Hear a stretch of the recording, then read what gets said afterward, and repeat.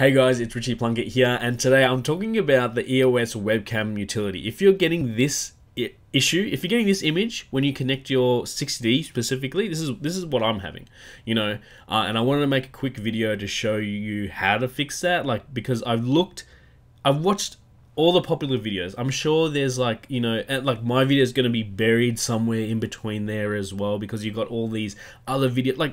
The EOS Webcam utility has been out for a while, so there's all these videos out there showing how to connect it, how to troubleshoot it. Have you tried turning, it on and off again? Have you hit the record button? Have you tried a different cable?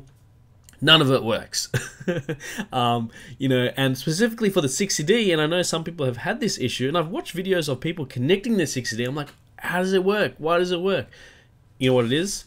You got to have an SD card in there. That's all you need. I know, I might be stupid.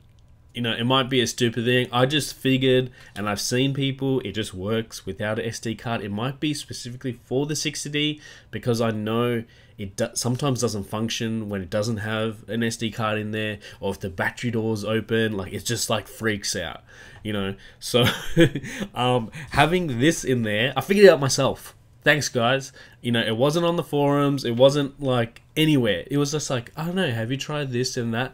I mean, I might be stupid. It might be out there. I might have missed it. I'm sorry. I'm making this video for myself. But chuck a SD card in there. We're gonna do that. We're gonna do that right now, because this is what I'm getting, and this is what I've been getting.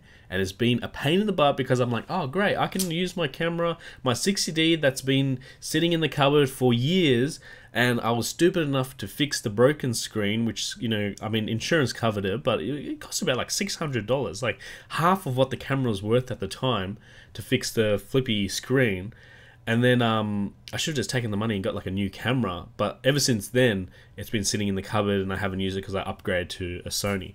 Anyways, I'm just ranting on now. Let's just put Now what you want to do is, when you do put that SD card in there, turn it on and off again, because it's not gonna, it needs to kick in.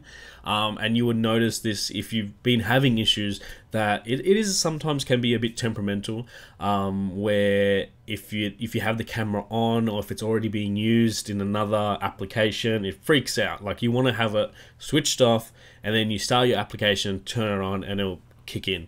And boom, there we are. Here we are in 576p, I think. I mean, obviously I'm using the frame, to cover this window. Actually, I think it's 720p. It gave me the option of 720p, which I don't know why. I'm pretty sure it's 556 or 576. Anyways, I'm ranting on. All you need, SD card, chuck it in there, away you go. You're welcome.